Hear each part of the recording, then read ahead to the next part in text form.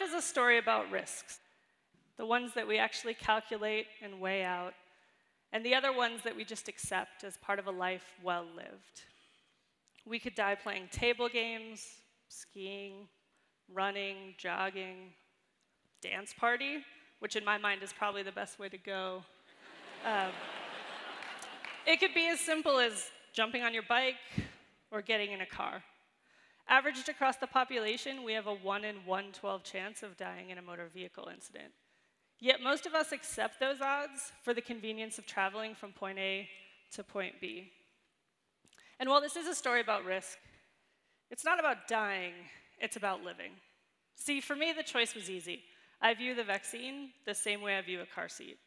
In the event of one of those motor vehicle incidents, my child is safer in a car seat. In the event of a measles outbreak, he's probably safer if he's been vaccinated. And he has. This is my son at his 2-month checkup just after he got the vaccines, and yes, I'm that weird parent that takes pictures of their kids after they get vaccinated. On the right, his immunization record, which as of 2 weeks ago at his 15-month checkup, he is up to date, not delayed, no exemptions. But this is Boulder, and I realize that the choice for many of you isn't as easy as it was for me. If by chance you turn to the internet or the GOP debate, then you know just how confusing these messages might be. And the reality is, we're parents, we're just trying to make the best decision for our children. But how did we get here? Now, vaccination has a really long history. But if we just dial it back 60 years ago to an auditorium like this one, Dr. Francis revealed the results of the Salk polio vaccine trial. It was one of the largest medical experiments in history, consisting of 1.8 million children. Safe, effective, and potent.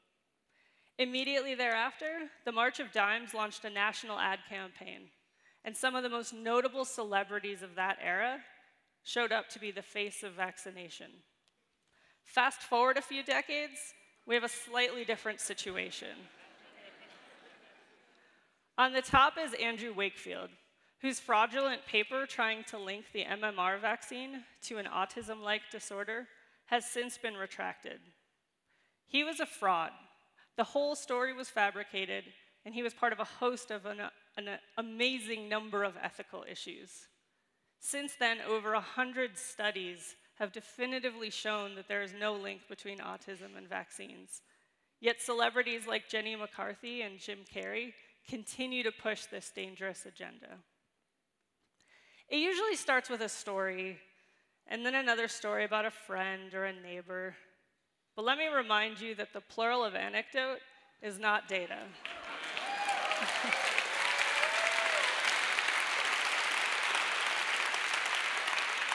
And perhaps more troubling than that is that a lot of the resources that are designed to incite fear about vaccinations cherry-pick data sets out of context to tell a story that isn't even there. So I present this joke slide from Redditor Jason P55, which it turns out if you cherry-pick the rise in organic food sales over time, and you lay that on a chart with the rise in autism spectrum disorder diagnoses, it looks pretty compelling. But I think we can all agree that more than likely, the root cause of autism isn't organic food. This is Boulder. So what's the risk? The problem is that we're sitting in a hot, dry forest on a windy day just waiting for a match. Because Colorado kindergartners have the lowest measles vaccination rate in the entire country. And we live in a global community. People from all over the world travel into and out of Boulder all the time. This map shows countries highlighted in red that have experienced measles outbreaks in the first 6 months of 2015. Many of those countries are pretty popular destinations. But maybe you're like me, or a lot of people in this room, and you've never even seen measles. And the reason for that is that vaccination is a victim of its own success. You see, we've done such a good job of vaccinating in this country over the past few decades that we don't know what those diseases look like anymore. and it becomes an out of sight, out of mind situation. But now the vaccination rates are starting to drop, and the tides are turning. This is what measles looks like. It's the only medical image in the whole talk, but I thought it was important enough to just pause and reflect for a minute on what a sick child looks like, a child with measles. But let me draw the picture of what measles looks like. Because for the first 4 days, somebody just presents with cold-like symptoms. Runny nose, fever, cough, sore throat. They're contagious. After about 4 days, the rash sets in. And for another 4 days, that person is still highly contagious. It's one of the most contagious viral diseases known. On the top, we see the number of people that one infected person would likely infect in a susceptible population. On the left, you see Ebola, where one infected person is only likely to infect 2 other people on average in that susceptible population. On the far right, measles, 18. One person with measles may infect up to 18 people in that susceptible population. And the reason that it's so contagious is that it's an airborne disease. It can actually persist in the airspace for up to 2 hours after an infected person has coughed or sneezed. So you can imagine, with your tongue planted firmly in your cheek, why someone might say, "Our thoughts are also with the measles-ravaged country, America. I hope we are screening them before they come to Africa." But as I said, this is a story about risk. So let's actually compare the risks of the disease versus the vaccine. Let's take this front row right here, 20 people. Let's give them measles, sorry.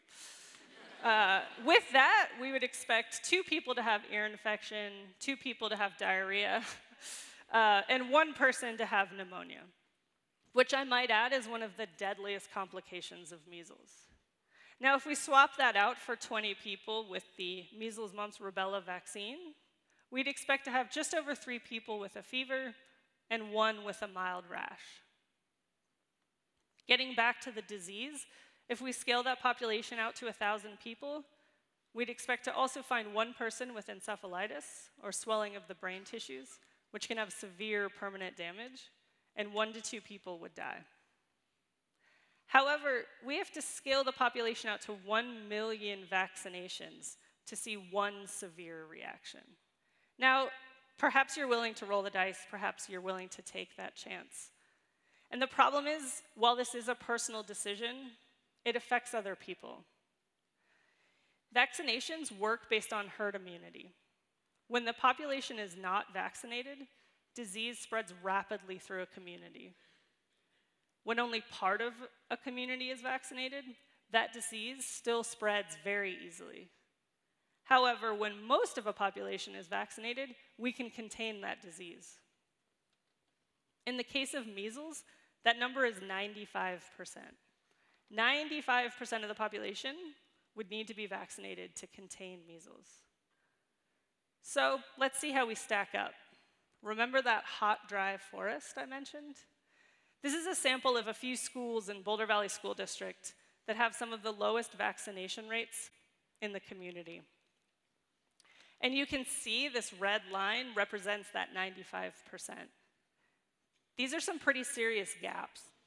We should be trying to close this gap on vaccination because that 95% is what keeps us all safe. Now imagine a student shows up at Gold Hill Elementary with cold-like symptoms. 4 days later, when that rash shows up, a large percentage of that student body has measles. Because in a susceptible population where people aren't vaccinated, estimated about 90% of them will get measles. But maybe it's not the disease or the complications that bother you. Maybe that's not what keeps you from getting vaccinated. So let's just pick on 2 of the most hated ingredients in a vaccine for the sake of time: aluminum and thimerosal. Aluminum is in the vaccine in the form of aluminum salts. They're used as an adjuvant, which is just a fancy word for something in the vaccine that makes your immune system respond even more efficiently. Here's the thing about aluminum, though. It's the third most abundant element on Earth. It's all around you. It's in the air you breathe, it's in the food you eat, and it turns out we're actually pretty good at getting rid of it. So let's look at aluminum in the first 6 months and compare the amount in vaccines to what you might find in breast milk or formula. Now this amount is milligrams. These are small. A milligram, or 1,000th of a gram. And for reference, a gram is roughly 1/5 of a teaspoon of water. Small doses. And this shouldn't raise the alarm on soy formula, because it turns out that the amount in 6 months of soy formula is the same as about roughly 1 antacid, similar to the one I took before this talk. Now, thimerosal is a slightly different story. It is a mercury-containing compound. It was found to do an excellent job of being a preservative for vaccines to protect them from contamination. The thing about thimerosal is there isn't actually a lot of evidence that shows any harm in the doses in vaccines from this compound. Yet even despite that lack of evidence, as of the year 2000, most vaccines don't use thimerosal. So I bring up this chart. These are the immunizations my son has received at Boulder Community Hospital in the first 15 months of his life. You can see that all but one never contained thimerosal. And the one that did stopped using it in 1999. So just maybe the risks of vaccines aren't so bad. And we're in this together, because vaccination is about community, and this is our herd. The system works really well, but it is incredibly fragile. When we dip below those herd immunity thresholds, the system begins to fail. Now, when you think of that 95% for measles, that 5% left over isn't for otherwise healthy people to dip into. It's for our friends and family that don't have the luxury of being vaccinated. Some newborn babies, young children, elderly, people with certain severe allergic reactions, people who are immune compromised. They're part of our herd, and they depend on us to protect them. So please, help us close that vaccination gap and support your herd. Thank you.